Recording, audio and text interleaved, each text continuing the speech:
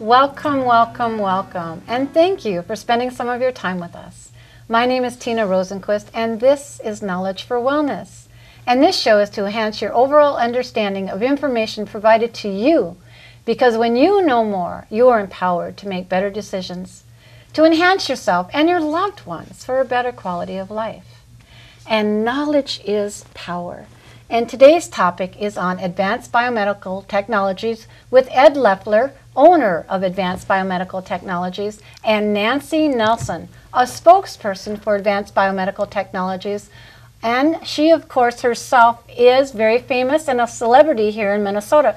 So welcome, Nancy. Thank you, Tina. How nice of you to have us over. Thank you very much. It's good to be here. And I'm so delighted that you could be on Knowledge for Wellness. My great pleasure. And also, Mr. Leffler. Thank you for having us, Tina. Thanks for coming back.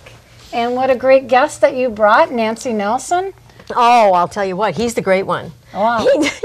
He put me back in shape, and I was so afraid that I'd be having surgery and wouldn't ever be in shape again. So he's the great one here. Wow, that's such a great even story right there. Oh, it's true. Yeah. It's true. But we want to kind of, since you haven't been on Knowledge for Wellness before, we'd really love to hear about yourself and a little bit of your history, since you actually are a celebrity, was on Date with Dino.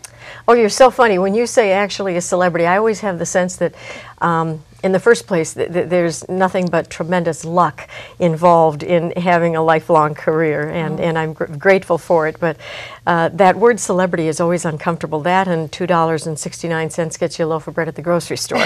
So, okay. But I'm born and raised in Minneapolis, Minnesota.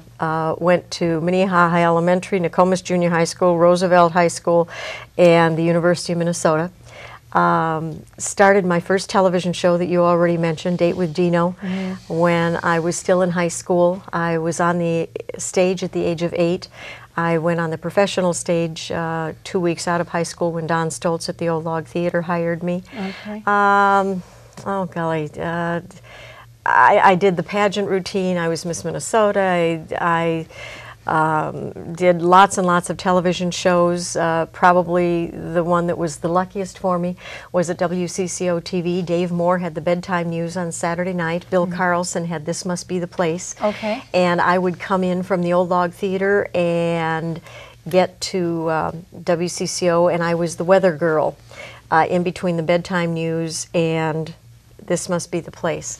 And that was the era of mini skirts and go-go boots. And I would walk. I know, go and ahead. They're coming back. Okay. Laugh if you want. And I would walk across the map on the floor and stop. And as I would stop, they would shoot my leg and my ankle and the state that I was standing in. So for years, I always said I don't recognize the face, but the ankles are familiar. Went on to do a talk show at Channel 11, eventually was fortunate enough to be offered a news anchor position in Los Angeles, at which point I commuted back and forth because my husband was on the air here in Minneapolis, Minnesota, so I flew home every Friday night, flew back to work every Sunday night, did that for several years. I'm much younger than I look. I don't recommend that. Well, you look quite young. Oh, keep it up, keep it up. That's hard duty. But without question, the most wonderful, extraordinary, amazing, miraculous thing about my life was that I was married to Bill Carlson, the television news anchor at WCCO TV. Billy and I were married nearly 38 years before I lost him to cancer. And that is the sum and total and the best part and the only part of my life that truly, truly matters. Yeah, and I'm sorry for your loss. I'm so grateful I had him. Yes. I'm so grateful I had him. What a trip. What a trip. And it sounds like you two complement each other quite well. We were in the same business, and so we were able to, yeah, we understood it. It's a business that can totally consume you, and quickly does, and it's ups and downs, and you're constantly being judged by people you never meet, who either think you're absolutely fabulous, which you're not, or think you're absolutely the dreck of the universe, which you're not. They adore you or they hate you. There's very little in between, and both of those can be somewhat paralyzing. Yes, I can imagine you take it very personally.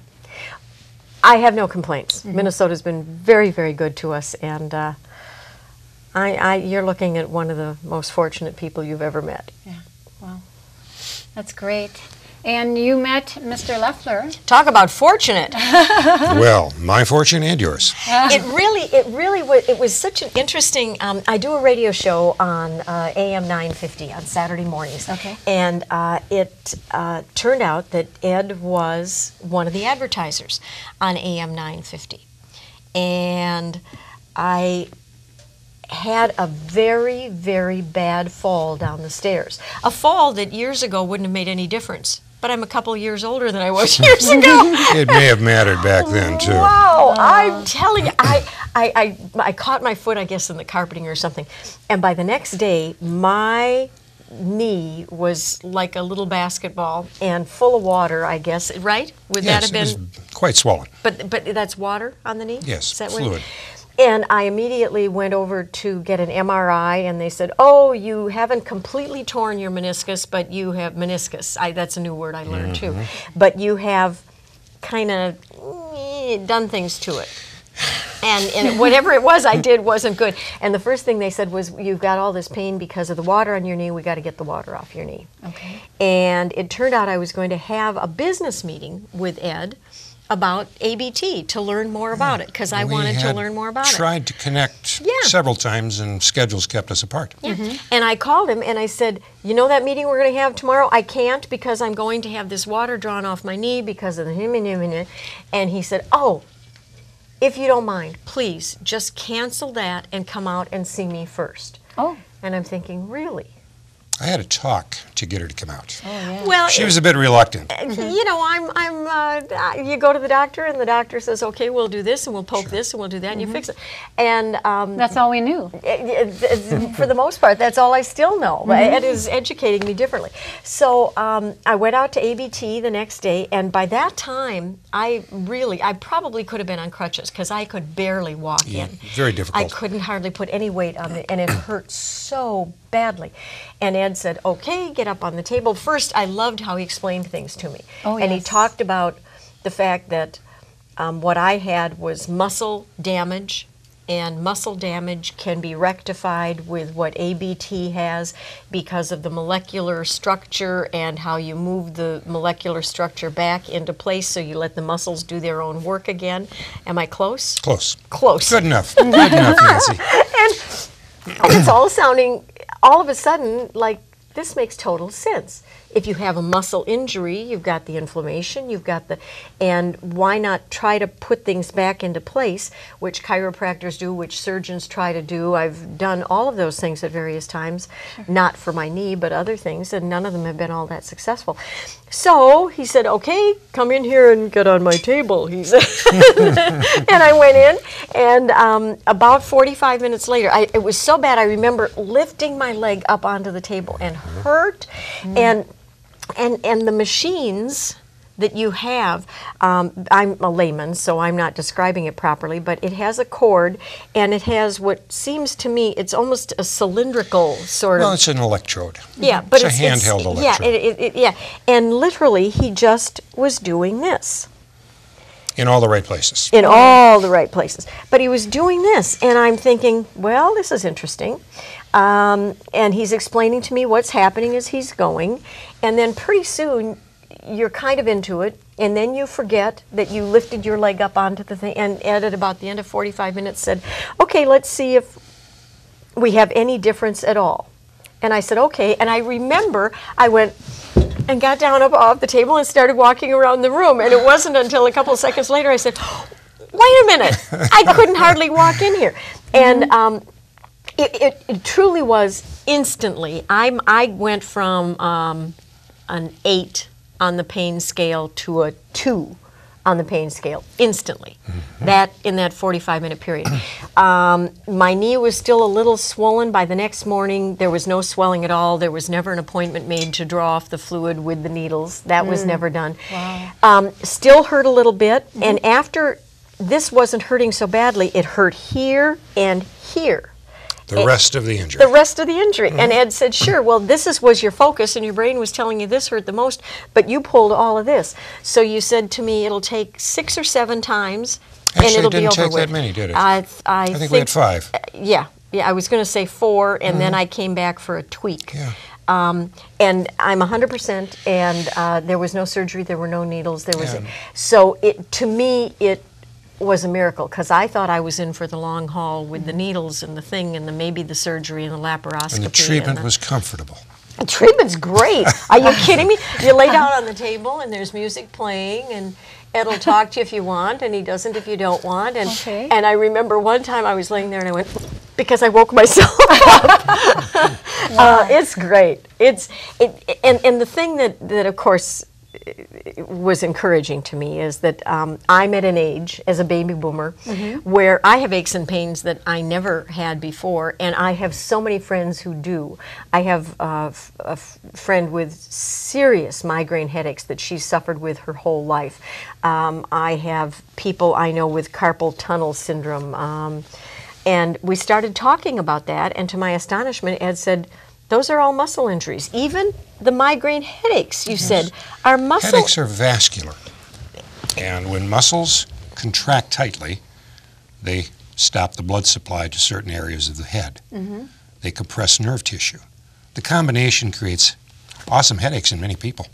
But you explained to me that literally a series of, somewhere you said between 5 and 8 treatments, for the most part, people who've had migraines maybe for decades, he says, walk out of there at the end of those maybe 8 treatments and never have a migraine again for their whole life? Perhaps saying never would be overstating it. Okay.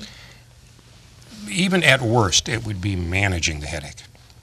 Wow. Within 3 to 5 treatments, most chronic headache patients no longer have the headache. Carpal tunnel syndrome, which is a muscular thing? To give you an example, when we contracted with General Electric for their appliance division, they had a oodle of carpal tunnel based on the type of work. These were assembly workers with appliances, repetitive motion. And out of the 230 some odd employees that came through with carpal tunnel, only one went to surgery. The rest continued doing the job and still got better. That was a big plus. Yes. One of the things that I found interesting when I had the treatment is that you were explaining to me the machine not only sends whatever electrical impulse is putting things back where they ought to be, but you said it is measuring the depth. What it measures is called the Bio-Impedance. And from that measure, it controls both the current, the voltage, and frequency. Which means it's instantaneously and constantly reading what's impedance? It's finding what what's wrong. Impedance is how current would flow or not flow through a tissue medium. But as you're moving that I call it the cylinder, if you will, over my leg as you did, does that mean then that cylinder is constantly reading virtually every split second? Every 2.5 thousandths of a second, it updates itself. Now the amazing thing is, this gets kind of interesting here. This cause of ion exchange won the Nobel Prize in Medicine in 1991. Now that's so really we can't amazing. be all that wrong. No. But if it won the Nobel Prize, and the other thing that Tina, I was very interested in, because, well, I mean, after all, this is what you do for a living, so you're very concerned, aren't you, about how people care for their body, but you don't want to do anything reckless. No. And when Ed said to me, this has been FDA approved since when? 87. Yeah, so Excuse it's FDA me, approved. 78. 78. Yeah. So it's FDA approved. So you already know you're working with something that the FDA says is okay to do.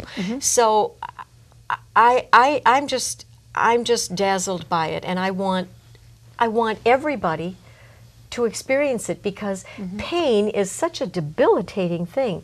And it seems to me that in trying ABT, as was the case for me, you have nothing to lose except the pain. Right. And maybe a little bit of time. It's not going to hurt you. You're not taking a lot of drugs. You're not getting cut. You're not looking at rehab time. You're not. It's what have you got to lose but the pain? The worst thing that would happen is it wouldn't work, and that doesn't seem to be your history at all. It always seems to work. Very small percentage. Very small. Does not work. Does not. But the rest do. 90% plus, we get tremendous results, and we get them very quickly.